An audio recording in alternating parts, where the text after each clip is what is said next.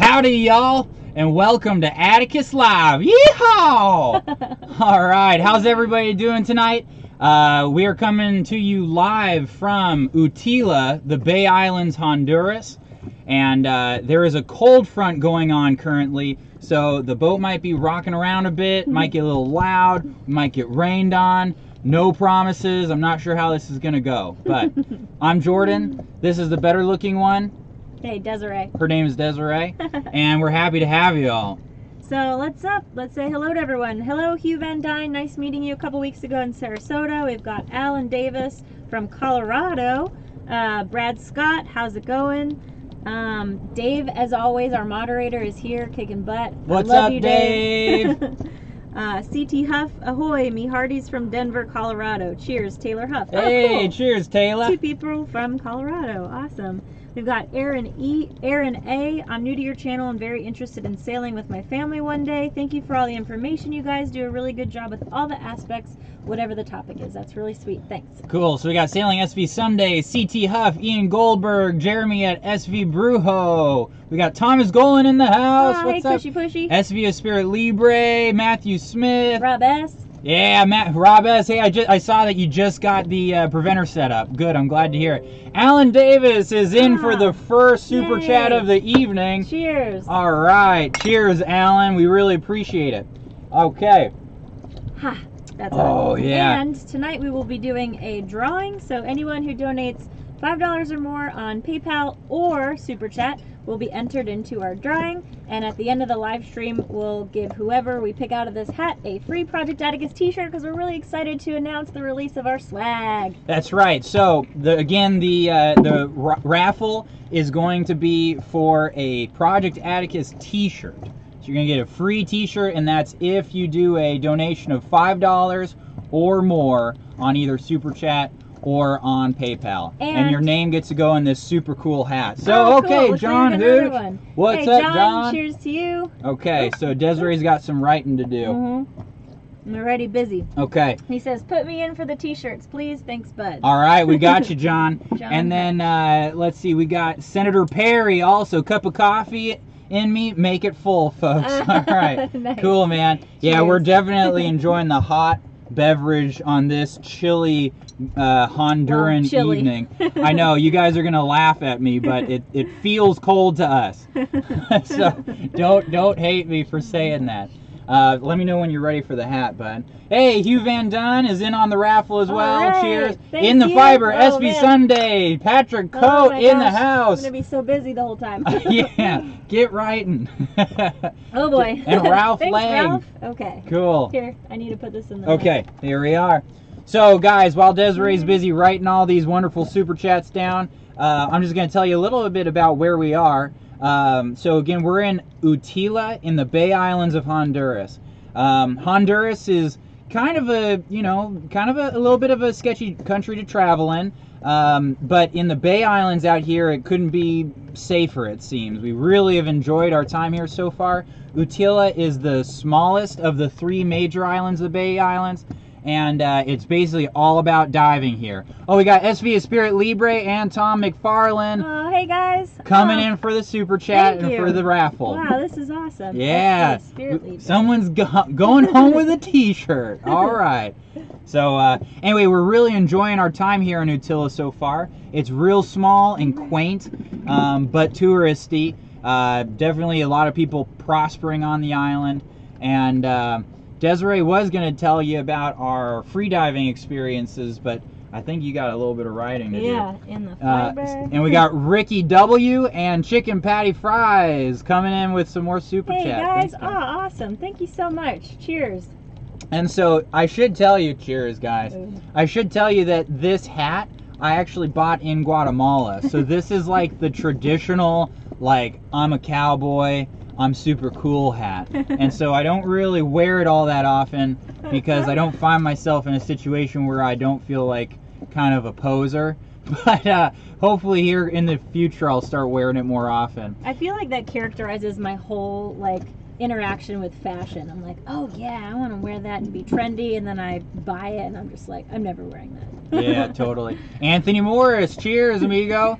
Thank you very much for the super chat. Thank you, Anthony Morris. So something that we've been doing while we've been in Utila for the last, oh gosh, like 2 weeks now, is we finally have become free divers. We are free diver certified. That's what I'm looking for. And guess how deep we both dived? Oh my gosh. Okay, so guys, guess how deep we free dove the other day. Yeah. How about whoever guesses your depth gets to be entered in the drawing? Okay, whoever can guess how deep I dove first, because he dove more than I did. Just a little bit though, not by much. I saw the end and I was ready to go for it, but I just thought, oh, I'll get it next time. Yeah. All right, and Chad? Oh man, thank you, Chad. Amigo. Cheers. All right, so oh, and Brad Scott. Cheers. Thank you, Brad. Cheers, amigo. Cheers. All right. Oh my gosh. So anyway, okay, Sailing SV Someday says 120 feet. Should I give him hints? Yeah. It's less than SV Someday. Hugh Van Dunn is saying 60. It's more than that. Here we go. Geronimo McDuggins, 100 feet. All right. Geronimo! Okay, you are officially in on this. Matthew Smith and Bobby Andell. Thanks, guys. Cheers. And Corey Brown. Hey, Corey. Good to see you, buddy. Okay, so Geronimo wins it. So I actually dove down to 100 feet on one breath. It was crazy. And it was definitely a lot less painful than I thought it was going to be. I thought people that dove to those sorts of, that free dove to those kind of depths were just like suffering and really wanted to breathe. But basically there's the school here that we're taking the course at, they're just giving us like a lot of basically breathing techniques and techniques to lower your heart rate and just chill. And so diving for that long and that deep becomes so much easier. Brad Scott asked if we're weighted. Basically that you're weighted so that at 10 meters, or I'm sorry, at 12 meters, so you know, what is that, 39 feet? At about 39 feet, you're neutrally buoyant. So that way, on your way up, for the majority of that, you're going to float on your own. And then once you're past that, going down, you don't have to work so hard to get down. Nick Garcia is in the running. All right, thank you, amigo. Appreciate it. Thank you, Nick. So I'm almost anyway, caught up. yeah. So thanks, guys, for all the kind words. People are saying that they're super stoked about the 100 feet. So if you guys are at all interested in spear fishing or getting serious about freediving, we both highly recommend taking an actual course. Yeah. It's just crazy how many things we were doing wrong. Yeah, and super unsafe. And you know, a lot of safety factors that we weren't taking into account. And on top of that, there's just a lot of different techniques that allowed us to get way better, like improve tremendously, basically over the course of 2.5 day class. So if you guys are interested in doing that sort of thing, definitely consider it. And we will put a plug in for the business that we're going through. It's Freedive Utila, and it's a great company, and the whole business does nothing but freediving. And so they're just like super into freediving, and that's their whole spiel. So definitely check it out if you're looking at a freediving vacation. Woo, I'm all caught up. Man. Okay, and you got Geronimo in there? Yep. Okay, you're in, Geronimo. Awesome. Cool. So, whoa boy. Yeah. Yeah, as Jordan things are happening. As Jordan mentioned at the beginning of this live stream, we are in the middle of a cold front, but we really just trust our Mantis anchor so much. And it's the weather report said it wasn't going to gust above 35, and we know the wind direction. There are no boats directly ahead of us, so we're pretty much good to go. But still, that being said, whenever you hear that gust come up and you feel the boat kind of shift, your boat kind of heel over. Okay. Okay, sailing vessel uncensored. Awesome, thank you. Going in the hat. And then Sailing SV Someday says that they have the trainer app, but definitely plan to take a course as well. And I actually downloaded that app, but I haven't used it yet. And so that sort of static apnea training I hear is really helpful. So you'll have to tell us what you think of it. But anyway, so guys, opening the floor up to you. Ask away. We'd love to know what questions you have and what you'd like us to talk more about. Ralph Lang says, I just bought a 45-pound mantis. Glad to hear it. Dude, Nice. Ralph, you're going to love that Yep. anchor. It's really treated us well, that's for certain. Yep. And then if you guys have any questions in the meantime, feel free to go ahead and ask them. I wanted to bring up a question from one of our Facebook followers, Brett Smith. He wanted to know how we handle the mizzen staysail with the wind generator, which is mounted on our mizzen mast. So take it away, You. sailing guy. So basically, we really have to, for the most part, we turn the wind generator off when we're sailing, because with the mizzen staysail, that'll totally get wrapped up in the blades. But once we have, and when we're setting up the mizzen staysail in particular, like when the sail isn't full, it's just blanketing the wind generator. So you got to be pretty careful about that. We got to turn that brake on.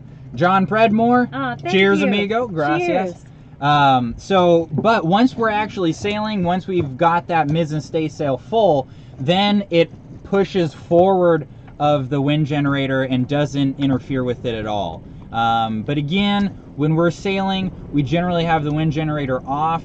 Even without the mizzen staysail, the halyards that run up and down the mizzen, or like especially the topping lift for the main, for instance, can get a little loose and can hit the blades. So for the most part, we just turn that bad boy off when we're sailing. Thanks, RJ Salty Adventures. Ooh, what a good name. Yeah, so RJ is asking, will you teach me how to sail when I get on my boat? The answer is yes, RJ. And boy, if I wonder where are you located, RJ, but because who knows if we'll be running into you in the near future. But something that we are excited to start doing is concept videos, and so we want to really start making more videos specifically about sailing, about techniques, and then about the skills and techniques of cruising more generally. So we hope those videos will be coming soon and will be helpful to you, RJ. Cool, and thank you, Robert Miller and Hugh Van Dyne. He says, cheers. So I'll ask again. So Jordan, what's your take on the articles I sent Desiree about catch rigs? Ooh. Yeah, no, that's a great point, Hugh. And I did have a chance to read it the other day, specifically. And I'm trying to think, gosh, now my head's all jumbled and I'm trying to think exactly what the article talked about. I believe it was saying specifically that they're not the best on the wind, but off the wind they're tremendously advantageous.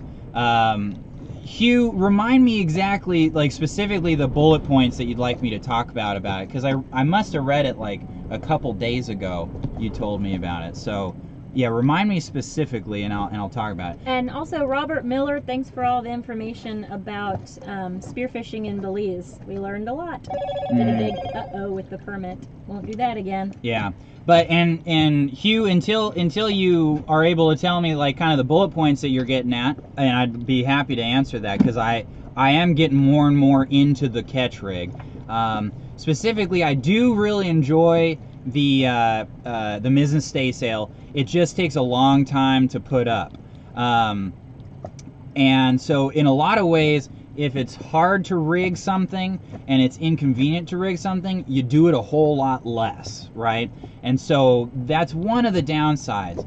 But when we do our Pacific crossing, that sail is going to be awesome, because we're going to set that thing and be able to cruise for days on end. Okay.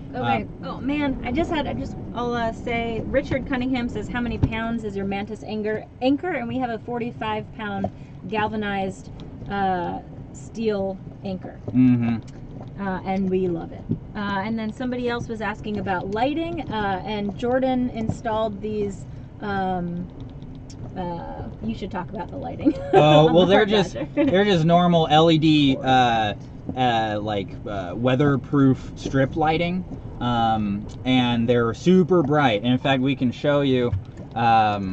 This is our underway red lighting, so that we can not ruin our night vision. And then we've got this insanely bright light, which is really cool. And then Corey Rout, thanks for your super chat. Cheers. He said, I was late. What are you guys doing with the hat? And we're actually entering anyone who gives $5 or more on Super Chat or PayPal a chance to win a free Project Atticus t-shirt.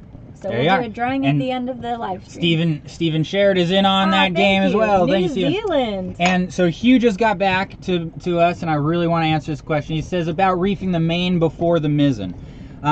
So specifically, and that's a great point, Hugh. I think that some boats that are catches, so some catches don't have as much weather helm as Atticus does. I haven't sailed a whole lot of catches, so I'm not sure.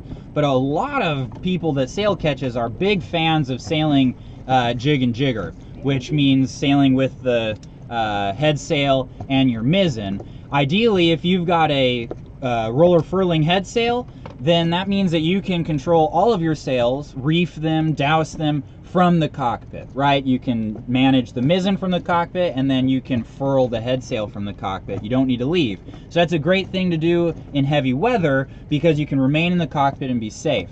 The problem that we have is that Atticus has quite a bit of weather helm. And real quick, thank you, Barry D. Thank you, Barry D. Your Appreciate name's going in. Going in the hat. So the thing with Atticus is we have substantial weather helm on the boat. Now, I'm going to try and fix that a little bit because I think our spars are raked aft a little bit too much because I didn't know what I was doing when I tuned the rig. And so I'm going to try to fix that here in the coming months when I get a chance. But the fact is, because we have a significant amount of weather helm, I generally start reefing aft and work my way forward. Boy, that boat came really close. Super close. Oh, and also thank you, Sharon Clevenger. Got your donation on PayPal, which is awesome because they take a really teeny cut compared to the Super Chat cuts. Cool. So anyway, we start reefing aft and work our way forward just to help with the weather helm issue.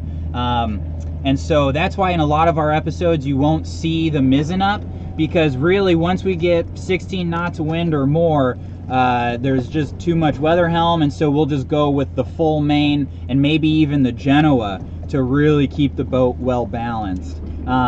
That's one issue that I'm hoping when I retune the rig and fix the rake, I'm hoping that instead of running with the large Genoa so often, we can switch to the jib, the 100% working jib, a little bit sooner. So hope that answers that question, Hugh, and if you have any other points about the catch rig, I'd be really happy to answer it. And we've got a lot more questions. Basically, my philosophy on catches now is that if you're willing to sacrifice the point ability, so if you're willing to sacrifice your windward performance, a catch is so nice off the wind because it gives you a lot of options and it gives you a lot of horsepower to move a relatively heavy boat like Atticus. So awesome. Thank you, Rick Deckard and Lori Graham. You guys are awesome. Rick, cheers, any gang. relation to Dan? And also, Liz Miller was asking about our water maker plans, and we actually had a really good question also from a YouTuber. He said, what would it take to make your own water? Is it the equipment cost, power, or space issue that's keeping you from doing it so far? So, water maker talk. Water maker. Well, the thing that's keeping us from doing it is time. Literally, we have, I got Desiree's Christmas sweater trying to keep all these names in here. It'd be pretty funny. We get a gust and just boom, all the names are gone. I'm actually out of papers. Hey, Cowboy Scallywag, you're out of papers. Yeah, I wasn't planning for this. Well, you can run and get more. Yeah, I'll go get more. So I can, oh, and Cowboy Scallywag says, that's a great name, yeah. Cowboy Scallywag. That's awesome. Well, and Jeffrey Robbins, cheers. So real quick, Jeffrey Robbins says, hello from aboard SV Zeitgeist, cool name. Now anchored in Bristol Bay on Union Island in the Grenadines. Nice. Sounds like a great place to be. My wife Alicia loves you guys and wants to buy you kids a drink. Aww. Well, thank you, Alicia and Jeffrey. We really appreciate it, guys. Cheers. And hope you guys are enjoying the Grenadines. I've heard it's a beautiful cruising ground. And then Cowboy Skywag says, nice hat, Jordan. Hope to see you on AIS in the VI next time you're near St. Croix. Right. Rock on, Cowboy Scallywag, although we don't have AIS at the moment, so we're hoping to install at some point in the near future, but can't promise we'll be on there anytime soon. Elizabeth Miller, hey Elizabeth, says Rob wants to know about your future water maker and want to know about your trip on Libra. So perfect transition. So basically the water maker, we've got all the parts on Atticus to build our own water maker at the moment. I designed it from scratch. I actually did that in Isla Mujeres when I was working with Captain John, who you guys may have met from one of our previous episodes, and he was encouraging me to build our own and design our own water maker. And at the time, we had gotten a job diagnosing some problems on a cruiser's water maker. So at the time, I just was completely immersed in how water makers work, and we were able to design one. And I actually bought all the parts for it, and they're in this big duffel bag way back there in this deep, dark crevice of the boat that I don't ever like going into.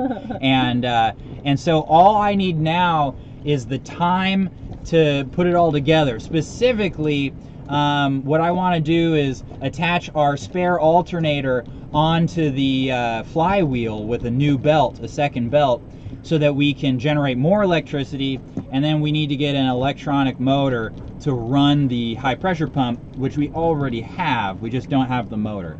And so mounting that second belt with a tensioner and all that, all those shenanigans is going to take me some time because I've never done anything like that before. So basically, we just need a couple weeks, which is not going to happen because we've got, unfortunately, that project has gotten knocked down our list of things that need to be done on Atticus. Crazy.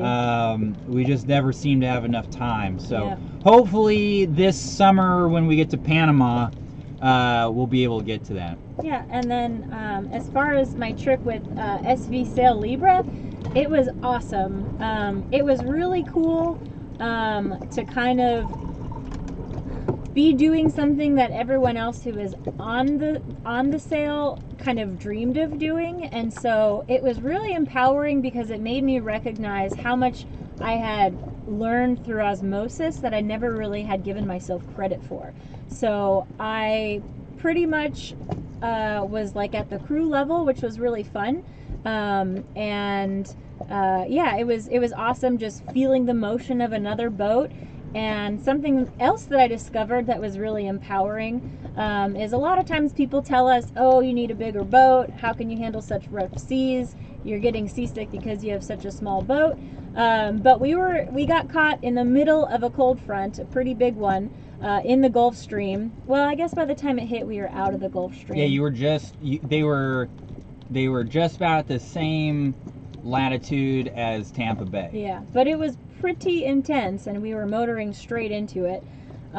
So everyone was seasick. I was seasick, and I kind of told Jordan, I feel like at some point the level of suckiness like doesn't really matter, you know, like I was extremely seasick versus maybe on Atticus I would have been extremely freaking seasick, you know. So it was nice to kind of feel comfortable with our choice in boats and how small it was. I also learned how comfortable and kind of like intimate Atticus is, and I learned that I inherently understand all of the smells and motion and sounds on Atticus, so that when we are underway, I can kind of visualize what's happening, whether it's a problem or something's happening correctly. So I didn't realize that was something that I had really internalized versus being on Sail Libra on this huge sailboat with another captain that I had to trust. Was kind of difficult because you'd hear these loud noises and kind of be like, okay, like they don't look worried, so I guess I shouldn't be worried. And Captain Ryan was amazing, and Captain Randy was also incredible. So it was a great experience, and I'd highly recommend it for anyone who's trying to figure out if cruising is really kind of like a realistic goal for you, because Jordan and I always say cruising is 80% kind of shitty and difficult and 20% awesome dolphins, sunsets, just like pure peace and bliss.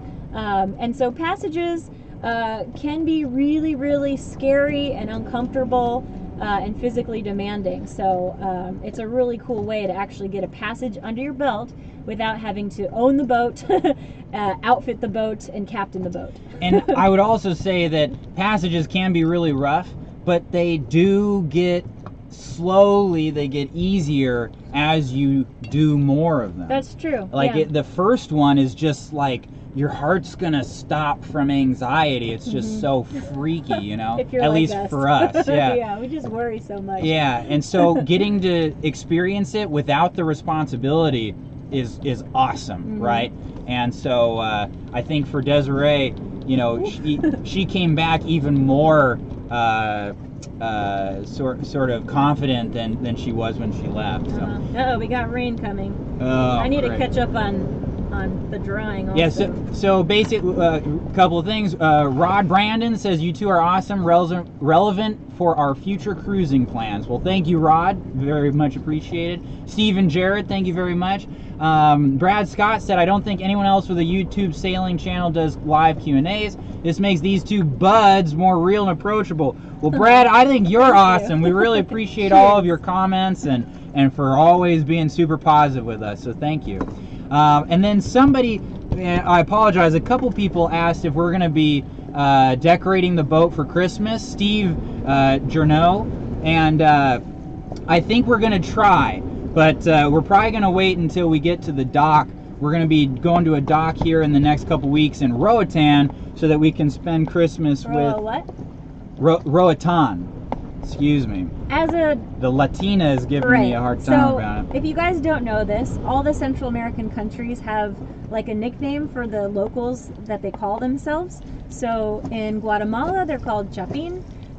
In Costa Rica, they're called Tica or Tico.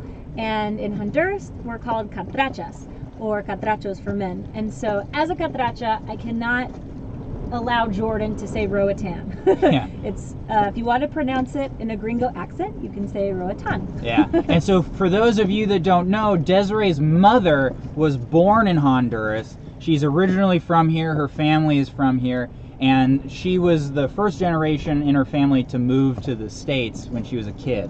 And so we're going to be going to her mother's hometown for Christmas to see the family. Yes. And so during that time, we'll probably try and decorate the boat. Okay, so I'm running a little behind here. Okay, I'm gonna say the names of people as I put them in the hat. Thanks, Rod Brandon. Go on. I'll just do it as you talk. Oh, okay. And then we got Chicken Pat. Oh, should I not say it? I can do the hats. Yeah.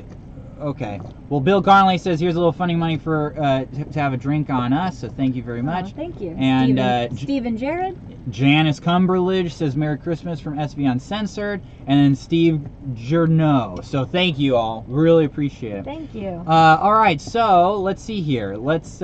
Chicken patty fries. Let's... oh my gosh, I'm so behind. Sorry, guys. Camping123 says, what up, homies? What up, dude? And Jordan, your hair doesn't look as sexy flowing in the breeze as Desiree's. Ellis, I know. It's a problem I have all the time. I'm constantly being overshadowed by her. It's just not fair. Rick says, nice to see Jordan in a different shirt. Thank you.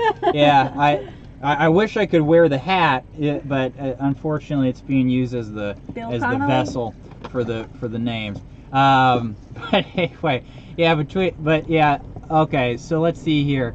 Oh, we got Coco Pelli in the house. What's up, Coco Pelli? Hey guys. Are you guys in Antigua right now? No, they're in Roatan.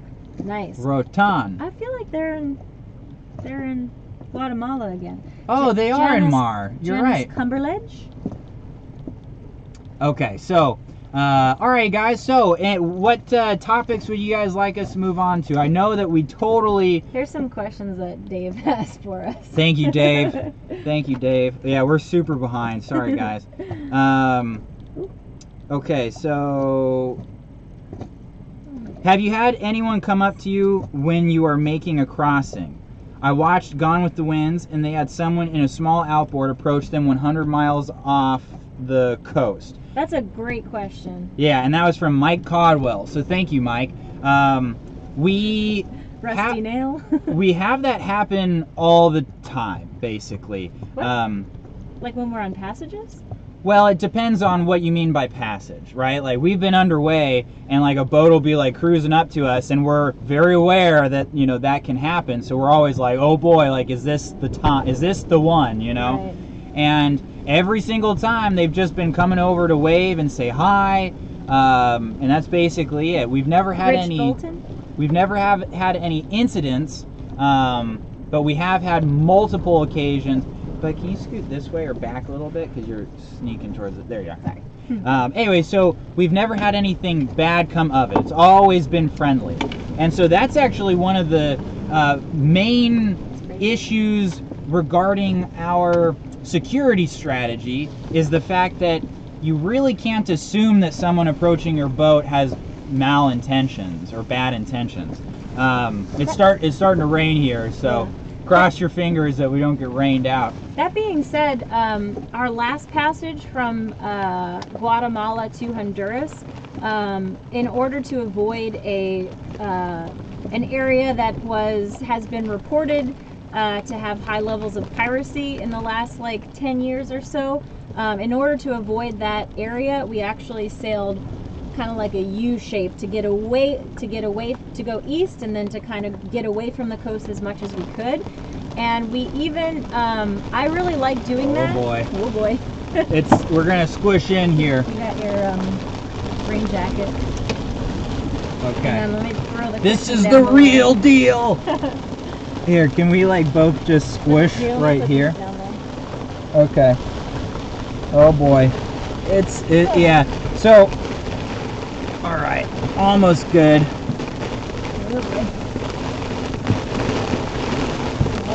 Okay, so nice and cozy. Nice and cozy in the cold front. So, okay. This is good. This is gonna work. Can you move that to the left a little bit? So What's that? Your laptop, so I can hit mine there. Okay. Then you gotta scoot over a little. All right, so so Ralph is saying it's loud. Sorry guys, I can talk louder than the rain. Trust me.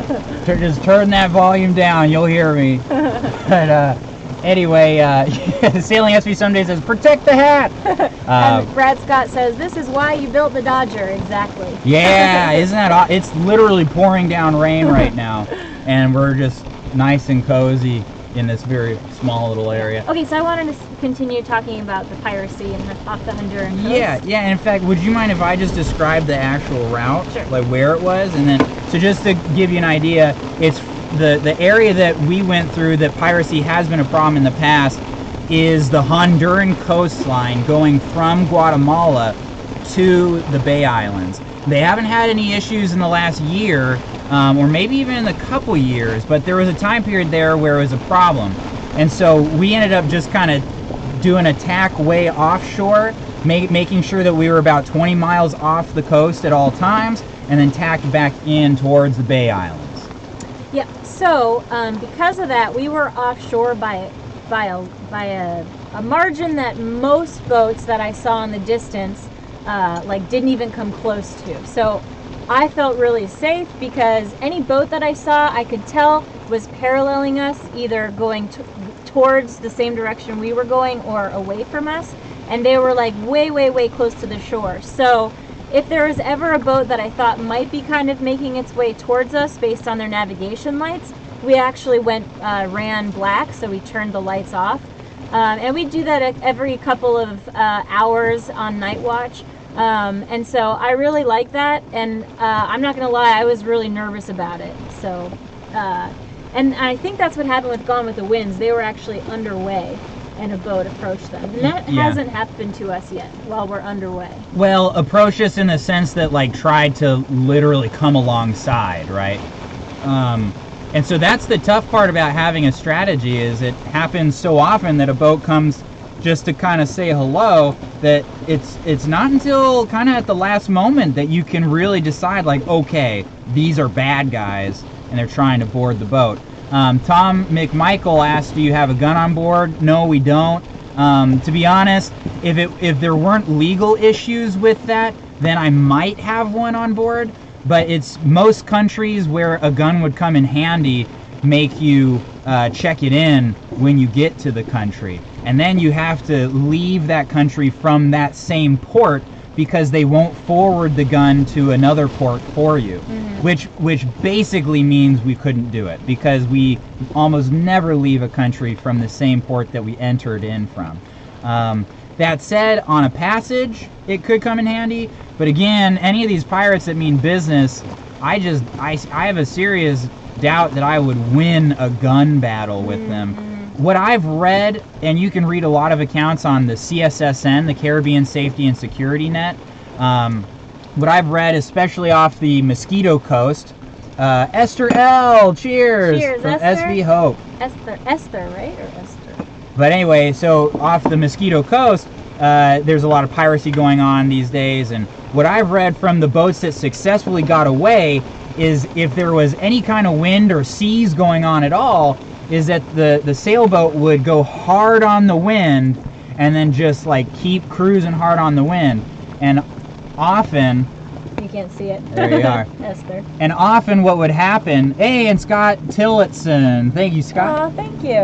But often what would happen is the sailboat would be hard on the wind, and the fishing vessel is generally a less seaworthy boat than a cruising sailboat, because these are often not large trawlers. They're a lot of times they're open boats with like an outboard, and so they just can't really pound into the seas for a prolonged period of time, and while pounding into the seas, safely come alongside and board your boat without you being able to thwart their boarding. So from what I understand, from what I've read, that's your safest option if you do get into that sort of a situation, is just go hard on the wind and stay hard on the wind and be somewhat prepared to kind of thwart them coming aboard. And if you read on the CSSN, about 50% of the occurrences are successfully deterred with a method similar to that. And then Ralph Lang says, see what Patrick Childs maybe says about deterring pirates. That'd be interesting. Can you include a link? And then somebody was asking how our internet is so good, and essentially we learned that something that is not really mentioned in a lot of cruising guides, because the technology has changed so much in the last like 2 to 5 years, is that you can get really excellent data packages as you're cruising, at least in Central America. So we bought a huge package of data, and what's pretty cool about it also is in Guatemala and Honduras, the company that does it, they offer all these kinds of like crazy promotions. So today we actually got double the internet for the same price, which is awesome. Oh boy, got some more. Jack Films, thank you. Cheers to you. Cheers, Jack. Cheers, Hugh Van Dunn says, come on, bud. That's his third time. Hugh! And then Sailing Ancora Uno. Hey guys, love your channel. Just bought a 34-foot sailboat in Tennessee. Oh. I hope to see y'all in the Caribbean. Congratulations, Sailing Ancora Uno. Yeah. That's so exciting. That's awesome. How big is it? 30 foot? 34 Nice. footer. Yeah, let us know what kind of boat it is. Yeah. Be really curious. And what kind of projects do you have working on it, or is it a ready to sail one? Yeah. And then Michelle Hillier. Cheers, Michelle. Thank you very much. Cheers, thank you. And Hugh, how's your refit coming along? Let's see. Sailing Ancora Uno. Did you read that comment? No. Hey, I love your. Oh yeah, I read that. Oh yeah. right. Okay.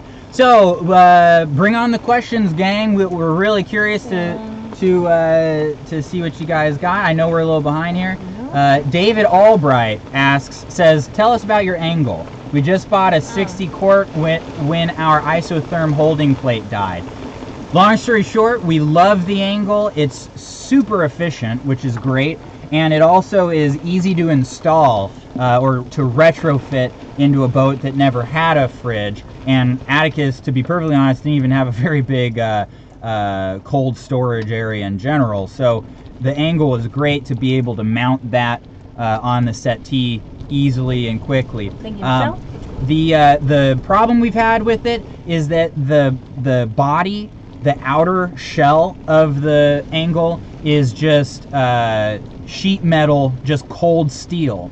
And so it started rusting really badly. And whatever kind of paint product they used to coat it just failed really badly. And so it was just super, super rusty. And I just recently cleaned it up, prepped it, and painted it, and it's already starting to rust again. So it's just that's been kind of a pain. But to be honest, I would buy it again because it's maybe just preemptively paint it, coat it with something from the get-go before you get corrosion, you know, going on. Yeah, and it's also like what do you call it? Mentally, you know, Atticus is small, and we didn't spend too much time refitting the interior just because I put my foot down and I was like, we need to start cruising. And so just mentally seeing all that corrosion and in the middle of our cabin kind of put me in a bad mood. So if you can kind of get a head start on the corrosion, it'll be worth it for your state of mind. Yeah, totally. As well as functional. Yeah. Cool. Well, here's a good question. SV Phoenix and me says, do you have a recent sailing channel that has inspired you or has drawn your interest in any particular way? Sailing Kitty Wake? And what were one or more of those which inspired you to start, if any? So you can talk about Sailing Kitty Wake. I just think Sailing Kitty Wake has an amazing channel. They just seem like really interesting people, and to me, I love their how thorough they are with their concept videos. So they're another sailing channel that's actually working as they sail. So that was nice to kind of have in common with someone else. And yeah, I just think Elena is awesome. Kind of have a big girl crush on her. Yeah, totally. And we got Richard Smith and Kenneth Stapleton. Cheers. Thank you guys. Gracias, amigos. All right. And I would say that I didn't get too into sailing channels until we had started, because when we made our first video, it was just before Sailing Uma made their first, just before La Vagabond made their first. So the only ones that were really around, it was just the early days of sailing channels, and I didn't watch a whole lot of them. Someone that really inspired me a lot was Captain Fatty Goodlander. He was super inspirational before we bought Atticus or anything. Cruising World magazine in general got me super stoked on a regular basis. And then I think the only author that I had read at that point was Hal Roth. I'm a big Hal Roth fan, so if you guys are into reading... And Lynn and Larry Party. I didn't start reading Lynn and Larry Party until we had bought Atticus. Yeah, but she did get us through the refit mentally.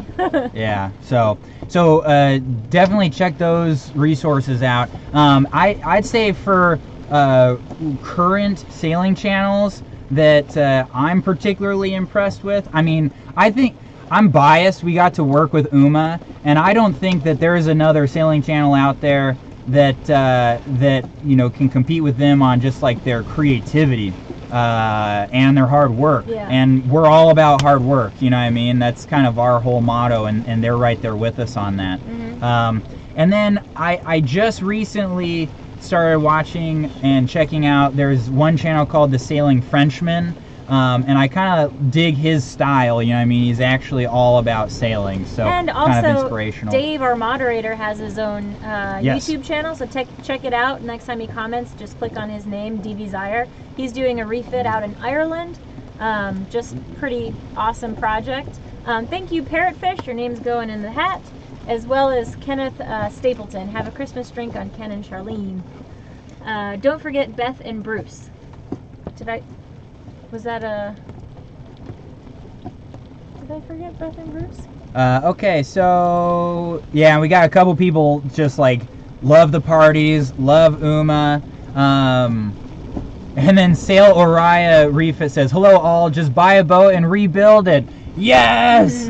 We agree. Oh, and then not normal says free range sailing is pretty cool. I agree. I dig their, I would say, like, philosophy on cruising. You know what I mean? Like the whole self-reliance thing, I think, is awesome. Ken Kaz says, hey there, love your stuff, a real working channel. Love the candor as you go. How do you handle medical issues and checkups? And before we set off to sail, Jordan convinced me that we wouldn't need health insurance because he said it would be more... Don't worry about it. It would be more expensive to buy a plan that would be compatible in other countries and more of a hassle to try to find doctors who fit in that plan.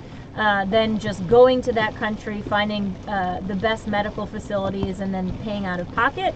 And I was very skeptical, but so far we've passed through Cancun, which is a huge hub for medical tourism. So we got really excellent health services there. Guatemala as well, out of Guatemala City. A couple friends of ours got spinal surgery for under $5,000, and they're recovering very beautifully. Same thing with dental work. And then the next kind of hub will be probably Cuba and Colombia as far as healthcare good and affordable healthcare. And it's kind of like a double-edged sword. The reason why it's so cheap for us is because it's usually a country that has a very small middle class, or there's a very large wealth disparity. So a lot of times when the healthcare is really inexpensive for us in a country like in Mexico or Guatemala City, it wasn't that the locals had access to that amazing affordable healthcare. It was just that the wealthy people have access to it. Exactly. And their bar of what is wealthy is just lower than ours is, you know. Right. Sorry to interrupt. That's okay. Ellis Temple, thank you very much. Hey guys, here's a little something for you from Ellis and Lisa from, SV Booby Trap, cool. We talked on the phone while I was in Isla Mujeres. Thank you. And so real quick, Jim S says, how do you get entered in the drawing? So real quick, for any of you guys that are just joining in on the conversation, we've got this awesome Guatemalan cowboy hat, and anybody that donates $5 or more through Super Chat or through PayPal gets entered in the raffle for a free Atticus t-shirt. And we'll be doing the drawing in about 5 minutes. Yeah, it's coming up, guys. So, real quick, SV Sunday says Beth Leonard and Bruce Van Sant for authors. Totally agree. Now, if you want to talk about like reference books, so not so much like nonfiction story-based cruising books, but rather like how to cruise books, I couldn't agree more. I think those are probably the two best authors for a newbie cruiser to read. Beth Leonard's Voyager's Handbook and Bruce Van Sant's Passages South.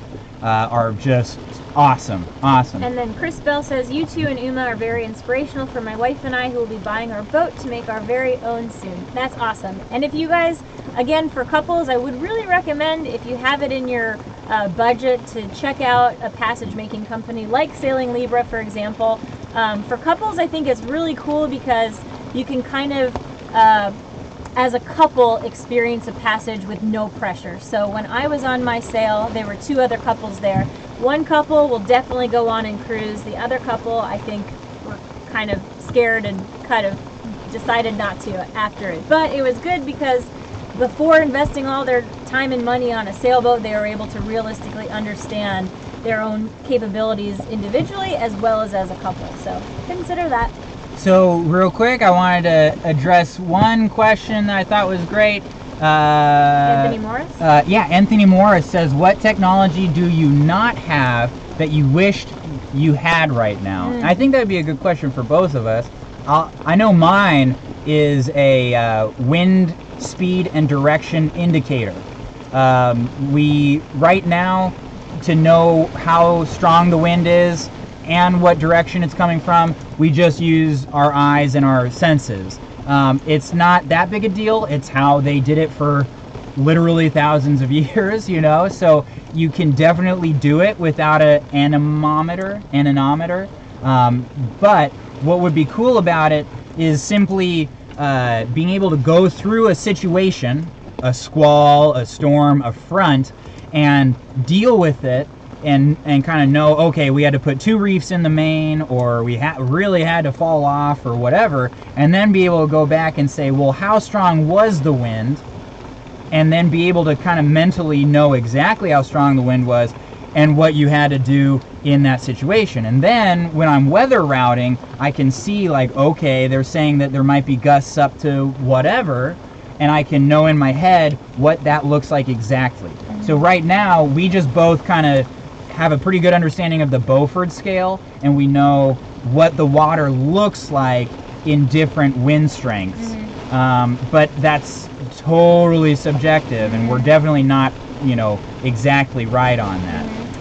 Micromobile and Den Jackson family, thank you. Cheers. And, Cheers. And Hugh, you've been entered into the hat, I think 4 times now. So thank you so much. Yeah, Hugh, you're in it, man. You're in it. I think you're gonna win. I don't know. It's close. So anyway, that's definitely my thing. Do you have a piece of technology that you wish we had? You know, it's funny because on Sail Libra, they had the wind anemometer, and it was awesome for that very reason. And it made me think, like, that would be a really cool tool to have on board, especially for when we're changing watches, because it's easy for me within a watch to feel the wind pick up or die down. But if you're trying to convey that information to the person who's next on watch, it's not very exact. It's like, well, the wind was like, you know, kind of gentle, and then it picked up, and then it got really crazy, and then it got gentle again. It's like, why don't you? Right. It would be better to have more quantitative values. Yeah. Now, I will say that the opposite is also true in the sense that not having an anemometer for a little while is good training. Yeah. Because you rely on that darn thing if you've always had it. And so without it, you can literally look at the sea and like tell from the conditions what you should be doing, how you should be reacting. So basically the risk with any of this technology is that you turn sailing into a video game, and that's just not safe, right? Like, you need to have your head here and now. Yeah. And you need to be focusing on not looking at the chart plotter, looking at the color of the water. Yeah. You need to not be looking at the numbers on the screen. You need to be looking at the sea, you know. And Sailing SB someday. yeah. So anyway, so that is a double-edged sword. Real quick, I'm sorry, Okay. he's leaving, so Sure. I gotta say something. Boatworks today Thanks for says, joining us. have a great holiday, guys. Aw. Cheers, man. And I Cheers. should have said, when we were talking about what channels inspired us, Oh, duh. Boatworks today is a huge inspiration for me. And I went on to like literally make a lot of the money that we've been spending to cruise by doing fiberglass work. And I learned how to fiberglass basically more or less through their videos. So if you guys are, you know, getting into a refit, in the middle of a refit, looking to learn more about doing boat work, Boatworks Today is a wonderful channel. He's got tons of videos going way back. They're super, super helpful. Cool. And I was going to say as well, you might have said this, but as far as having all these tools and gadgets for doing passages, I did notice when I was on Sail Libra that they have like this awesome, badass, fully enclosed Dodger. They've got all the special tools to be able to detect anything that's happening outside of that Dodger. And I think it does kind of give you a false sense of security because you're not feeling the elements. And so it's kind of like, oh, I'm in here and I'm safe and nothing bad can happen to me. Whereas I kind of know what it feels like out there, and I'm like, okay, this is getting serious. Yeah, that's a good way of putting it. And one last thing, if anyone is interested in signing up for a Sail Libra trip, just go to saillibra.com and you can use promo code PAOffshore, all caps. And he's doing some crazy deals for Project Atticus followers. So sometimes you get $5,000 to $1,000 off on a passage, depending on. Not 5,000. Sorry, 500 to You'll get $5,000 in your pocket. Yes, 500 to $1,000 off on a passage, depending on how full the trip is. Yeah, so. and it helps us out. So again, if you guys are looking to kind of take your first step into this world and you want to do it with a little bit more safety and a little bit less of the responsibility and stress, then Sail Libra is a really great way to do that. Cool. And thanks, Kenneth Stapleton, again. That's the second time for you, I believe. This is Ruthie Henderson. That's like the best comment. What'd she She say? says, Bud is like blah blah blah, and Desiree is like, yep. That's got to be our next T-shirt. Ruthie, well, thank you for putting words to our situation. That's basically exactly It's funny it. because Hugh Van Dyne was there for my meetup in Sarasota, Florida, when I was recently in the United States. And I'm so used to having Jordan around with me, and I kind of like being kind of introverted and more introspective, and kind of a little bit in the background. So it was really weird for me to have to host a meetup and kind of go around and do introductions. Hugh, I don't know if you thought I was awkward, but I felt really kind of out of my element. And I called Jordan afterwards. I was like, I miss you being the loud one. Yeah. There's pros and cons to being married to someone who won't shut up. Sometimes it comes in handy, and sometimes it's just totally lame. Ralph Lang. Yeah. All right. Well, we should do this. I will say, at least we kind of balance each other out in that regard. Wally. You know what I mean? Wally Steedley. Oh, my legs are falling asleep. One thing, someone did say that they were real interested in like the relationship situation. Oh, yeah. Would you mind, Sure. like, kind of just shedding some light? Because basically, what happened there, guys, for that relationship episode, sailing is hard on relationships. First of all, SB Spirit Libre and Parrotfish. Ah, cheers. Another one? Cheers, Thank gang. you. Oh, and Christopher Keeler and Hugh Van Dunn say that they thought you did well at the meetup. Thank you. And I'm sure you did. I'm sure you did. Oh, I forgot if I put Wally in there already. He might be going in twice. Well, that's fine, right? Wally says, thanks guys for the show. We really enjoy it. Sailing in Texas right now, but hope to join in a few years. Rock awesome. On.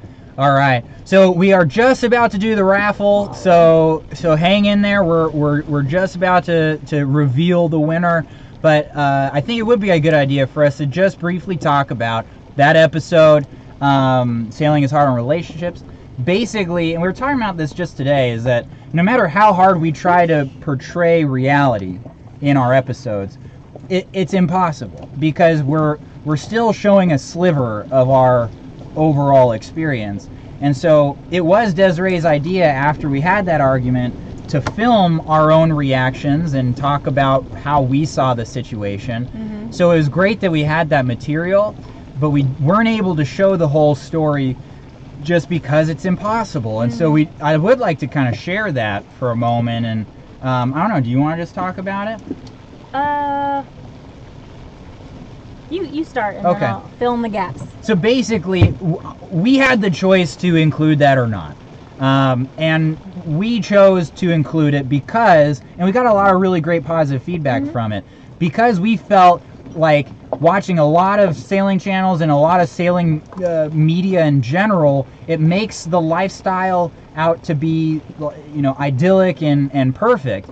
And I know that for us, when we were going through the refit, when we were learning how to sail, we were having a hard time. It was stressful. It was hard to work together. We were just, there's constantly difficulties that we're experiencing. Mm-hmm. And when what you're reading is showing you this world where it's all working out perfect for these guys, they're having a great time, it's not hard for them at all, it really gets you down. Yeah. And that was almost like the biggest hardship in the whole thing, was not just that it was hard, but that it seemed like it wasn't hard for other people. Mm-hmm. And so we kind of made a decision that we wanted to show people that I don't know if it's hard for everybody. Mm-hmm. I don't know if everyone has the same relationship problems as us. I don't know if everyone had such a hell of a time doing a refit as us. But we want people to know that it was super hard for us, and that we do struggle in our relationships, so that maybe you won't feel as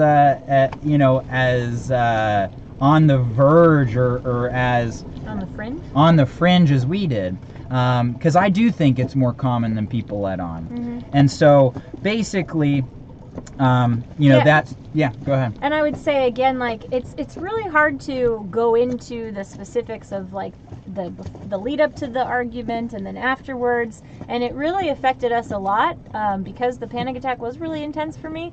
But then also the comments afterwards really affected both of us. Jordan was getting a lot of hate, people saying like you should never talk to someone like that, and I get it, and I don't think it's right that Jordan kind of acted like an asshole, and he acknowledged that and apologized.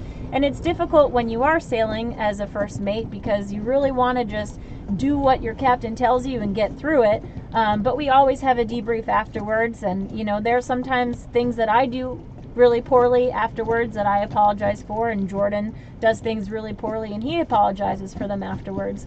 And that being said, it is a goal in our relationship to not get to that point again where we're really trying to just kind of limit the amount of yelling, but we're not perfect, and we're working on it. And for everything that goes poorly on Atticus, at the end we always come together and really love and respect and appreciate each other, so that's kind of our take on the relationship drama. yeah And so anyway, I think in general things have been going well, and I think the whole experience, and this is good for if any of you guys are kind of getting into it and you're like, oh shit, like this is putting a huge stress on the relationship. That's true, but you also, I would say, come out the other end stronger. I think your relationship comes out the other end stronger. Yeah, as long as you communicate afterwards. If you're just bottling it up and I'm like, God, that freaking a-hole, then that doesn't work. So we try to always communicate. Yeah, yeah, but still, like the refit, you know, we used to like handle it really poorly, like handle arguments and whoa. Oh boy. Got another gust. Darla, Sorry. you're going in one more time. Then, as soon as you finish your sentence, let's do the drawing. That's it. I'm rambling. I'm having a hard time really like focusing on my point, but I guess I just mean to say that if you guys are having a hard time, we're right there with you. But at the end of the day, I think that our relationship is growing a lot stronger than if we didn't have these challenges, and if we weren't forced to kind of work together in such a close and I guess depend on each other like we do. You know? I guess so all the nuances of our relationship are really hard to convey in an episode. But if you watch us from the beginning, I feel like you have a good understanding of like how we are a little bit fluid with alpha and what's beta. You know, we kind of like give and take each other's moments and responsibilities. And I remember somebody on there was saying I was like a little submissive pet for taking that kind of behavior, and I don't feel that way. I feel like I'm a very strong person in our relationship, and I'm proud of myself, and I know Jordan's proud of me, so. Yeah, exactly. So, all right. Okay, darn it. Now I need to get 2 more pieces of paper. Yeah, okay, Brad Scott, okay, so this is last call for names in the hat. Oh no. Before they all blow away. My paper's wet. I need to get dry paper. Gosh. Oh man. I guess would we call this third world problems or first world problems? Yeah. I don't know. Second world problems. So anyway, but yeah. So rock on, guys. Talk about our holiday wish list. We really do appreciate all of your positivity and kind of like keeping it real. You know, like I guess what I mean to say is it's been fun turning this into a conversation rather than like a one-sided monologue. You know, we had so much like really great advice in the comments of that episode, and so hopefully we can keep that up, not just with relationship problems and not just problems in general, but just everything, trying to stay real and getting to like kind of get a back and forth going with that. Okay. Who did I miss? Hold on. Let's see. Oh, somebody wants you to kiss me. Oh. There you go. Love you, buddy. Oh, love you too. Okay, sailing SV Sunday. All right, Brad Scott. All right, here we go. Hold on. Oh, okay. Is there anyone after Brad Scott? Oh, Hugh just got in for one Hugh! more. This is it. If it's not Hugh, like something's wrong with Final countdown. All right. We're getting the stirring going. Come on. And Hugh. I'm just going to put Hugh because we all know it's Hugh Van Dyne. Ellis Temple says, I miss out on get our name in that hat. If you donate $5 or more via Super Chat or PayPal, you get your name in here, but you got like 60 seconds. 60 seconds. So I'll stall. Desiree wants to pull, but I'll stall for you, Ellis. Go. Anyway. And the drawing winner will get a free Project Atticus t-shirt. All right, so let's do it. Still stirring. Yeah. Still stirring. Yeah. This is I'm sweating bullets here. All right. Should we go and do it? Josh Burns says, and cue the wind. And cue the wind. Yeah, right. All right. You want me to do it or you want to do it? All right. Well, I know there's a lag here, and I don't want to give Ellis a hard time by not. I just don't know how long the lag is. Ellis, are you there? We can throw him in just in case. Hold on. Oh, I didn't check the PayPal donations. Good point, oh, Dave. Oh boy. Thanks, Dave. Dave's okay. on it. Good. That's one more way we can stall. Oh boy. So I missed. Okay, and Dave Richmond. In the event that you can't hang out, Brad Scott says there's not much lag at all. So Ellis is down for the count. Dave Richmond. Anyway, in the event Susan, that you can't hang out for the grand finale here, we are going to post the name of the winner Burke on our Facebook page tomorrow. And whoever the winner is, you need to get in touch with us, ideally through our Facebook page. Just shoot us a message, and we will give you the promo code to get the free t-shirt. Secret private promo code. Okay, that's it. I think I got everyone on PayPal. Let me just do one last check. Nope. That's it. All right, that's it. Here. Are you guys ready? You should probably pick it. Okay. because I've been stirring. Okay. You ready? Yep. You guys ready? I feel so sad to just do one. Maybe we should do two. Okay. And the winner is... Sailing SV. Well, come on. Who is it? Suspense is killing me. Come on. Oh, overexposed. Okay, overexposed. Sailing SV Someday. Someday! Woo! Let's do two. How about that? No? Two? Yeah. All right. Because I wasn't expecting to get so many. Okay. Okay. We're doing one more! Wait, I gotta throw Hugh in one more time. Yeah, Hugh's getting in there one more. Hugh says catches for life. Rock on, man. Alright. Okay, you need to stir it. Okay, we got one more, guys. We got bonus round. Yeah, SV Someday, there you are. You're a winner. Okay, you ready, bud? Yep. Okay, get in there. CT's pulling for Hugh. Rock on. James Stedder. Oh, well, sorry, Hugh, buddy. That's so sad. Well, no, it's not sad for James. I'm sorry. Yes, congratulations, James. Congratulations, James. All right, guys. Cool. Well, thank you all for joining us today, and we will definitely be doing another live stream while we're here in the Bay Islands. Brad Scott says, how much for the hat? Here we go. Uh-oh. I'm putting it on. All right. So for all you guys that didn't win a t-shirt, you can know that your name is resting snugly against my scalp. So I don't know how that makes you feel, but it's real. All right, gang. So yeah, we will be doing another live stream here shortly. I don't know for a fact if we'll do it next week. I think we might be taking our advanced freediving course next week on Tuesday, so we'll see. But we will be doing another one soon. So thank you all for joining. That was super fun. Hold on. Somebody said 2 is unlucky. We could make it 3. I don't. It does cost us not an. That's for everyone. Yeah. You get a shirt. You get a shirt. You get a shirt. All right, we'll do another drawing in our next live stream. We'll run the number. We'll run the numbers on this one and see like how many T-shirts we could reasonably give away next time. We'll make sure that it's like a fair deal. Okay. All right, guys. Thanks again. That was so fun. Thank you. And until next time, we will catch you guys on the flip side. Anything that we want to push? Yes. I just did want to mention we do have a Project Atticus holiday wish list on Amazon with some kind of like final purchases for the boat that we've been like really jonesing for.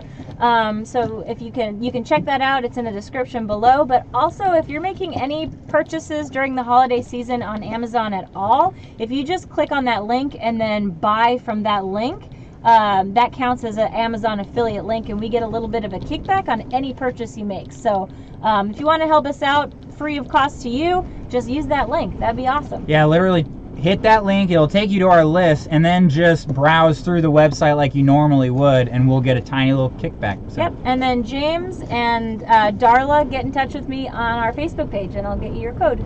All right, rock on. Well, guys, this has been super fun, and can't wait to see you guys again. And until next time, we'll just be rocking and rolling here on Atticus in the Bay Islands. And hope you guys enjoy this week's episode. Merry Christmas, you magnificent bastards. That's awesome, Dave. Rock on, Dave. That's great. All right. With that, we're out. All right, Atticus out. Catch y'all on the flip side. Uh-oh.